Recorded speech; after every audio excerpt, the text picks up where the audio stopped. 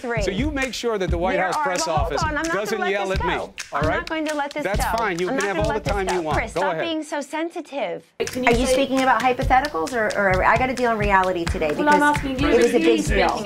But are you engaging in hypotheticals? That is neither an apple nor a banana. That is your opinion. Please. And Look, I just everything want with to you say guys is fruit salad. Respectfully. Everything with you guys is fruit salad. You may have answered it generally, but you were asked specifically. Chris, I'm not Inspector Gadget. I don't believe people are using the microwave to spy on the Trump campaign. What's your ethnicity? Why is that relevant to this conversation? No, because I'm asking you a question.